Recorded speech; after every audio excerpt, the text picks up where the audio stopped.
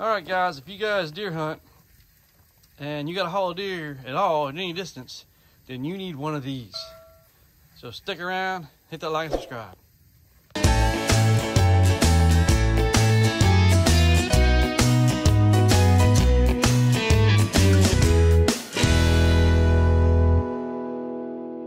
So I was first introduced to these jet sleds a few years ago when I was hunting in Ohio, and my buddies brought one, and golly, my one buddy, there was 3 of us on the trip, my one buddy texted me at like, well, I get up the tree, and by the time I look at my phone around 8 o'clock or so, I get a note that, hey man, you can finish your hunt, but when you get done, you got to take me to the ER. And I'm like, oh my gosh. So I'm like, yeah, of course I'm not going to wait until I finish the hunt at 11 o'clock. So I got on down and took care of him. But my other buddy that was with us, he had a jet sled. Thankfully he did, because he shot an 8-point while we were gone and had to drag his butt all the way up this big mountain.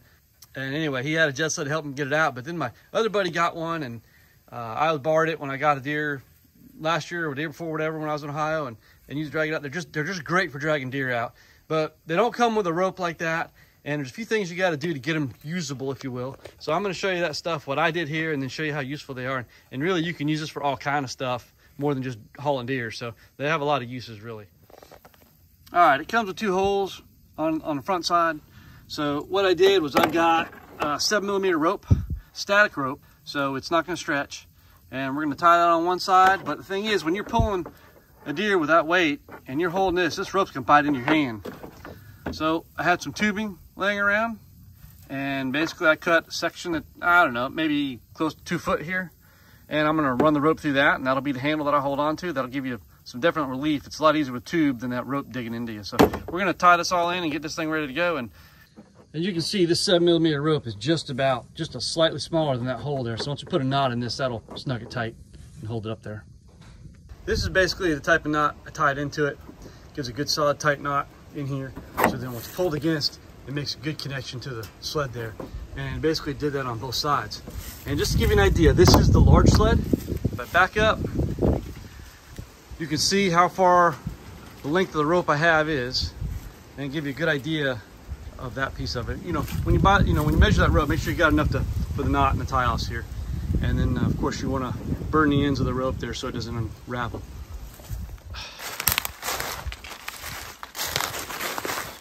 Oh, there's all the wood. Good night, look at that. Jeez. Jeez.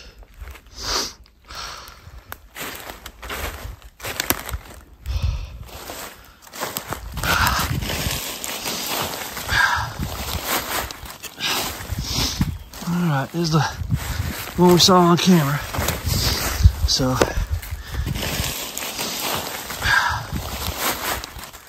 that's the exit hole right there. Should have went in on the front quarter right over here. Exited right there. Thank you, Lord. Appreciate that. Good shot. Quick, clean kill. Can't ask for more than that. Thank you, Lord. All right, this is what that sled's about. Just try to make this thing use your drag.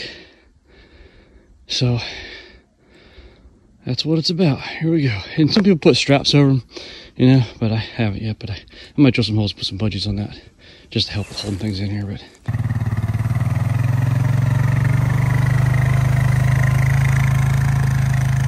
all right, guys, so my buddy Matt, we got his 4-wheelers with us today. Mine doesn't start going to cold, and he doesn't have a hitch here, which I was thinking we'd throw this over.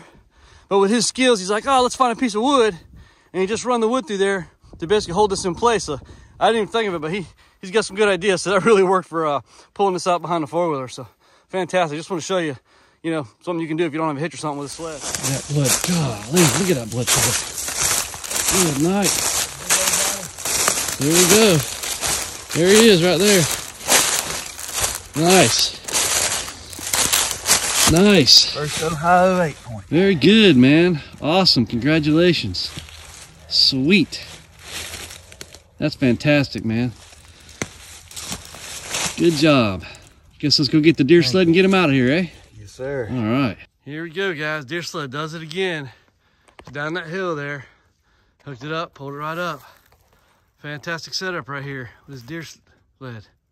So here's another nice thing about the sled, guys. When you get a deer and he's in the sled, just pick the sled up, stick it in your truck, and it's that much less blood and stuff to get all over your truck bed to have to worry about cleaning it out later. So the sled really comes in handy, I'm gonna tell you that for sure. Put the fell right there. Look at this, just blood everywhere. Smacked against the tree right here. Look at this blood everywhere. Good night. Good night, almighty.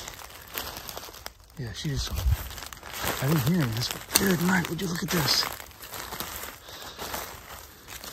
Look at that, there she is. All right. That's a nice sized doe right there. So yeah, awesome, awesome. This is great, this is great. So thank you, Lord.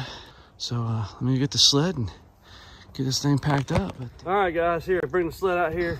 And basically what I do to get these deer in it is I go ahead and grab these hooves here. I stand this on its side. Grab those over here. Holly bushes are rough here, man. Grab this in there, just kind of pull the deer over and into the sled. There you go.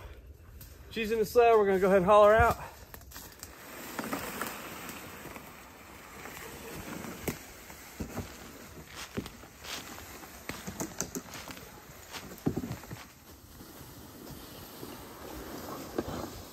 All right, so I did make this long enough so that once I get up to my cart, I can slip it over the rails there, and we're just gonna pull this out with a golf cart.